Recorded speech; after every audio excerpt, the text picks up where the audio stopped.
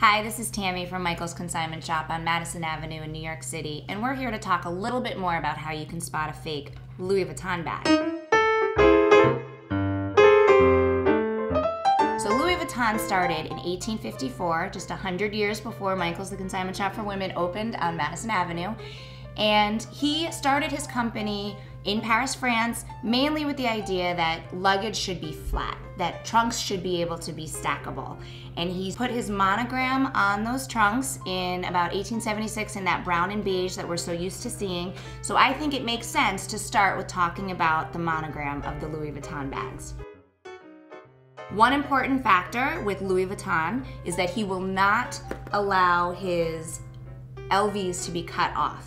Most of the time when you're looking at a Louis Vuitton bag, they take very special care to place the design so that the LV is interrupted as little as possible. Sometimes it's unavoidable, but you really want to make sure that the bag has all of the LVs without being cut through. That includes when you're looking at a flap or a button or a zipper. You shouldn't be cutting straight through an LV. Another thing is that there's usually equal LVs on one side as on the other. If you look at this bag, there's 1, 2, 3, 4. And then on the other side, which is completely symmetrical, there's 1, 2, 3, 4 in the same exact place. That's important on the LV monogram bags. The monogram is not just done in the brown and beige anymore. Louis Vuitton has taken that monogram across many of its bags, not all of them, but many of the bags have this same monogram. It's not just brown and beige. We've seen it in the Murakami, which is that colorful print that we've grown to love.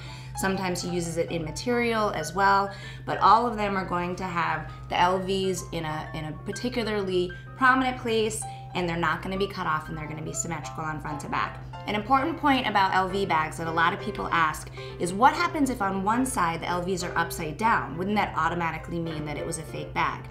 It's not true, because what Louis Vuitton has done, especially with a bag like the Speedy bag, which we've all grown to love, is it uses one continuous piece of canvas. So there's no seam on the bottom. So in order for them to have the continuous piece of canvas from front to back, one side of the bag is going to have the LVs upside down. If you want to learn more about how to spot a Louis Vuitton bag, click here and I'll give you a few more tips.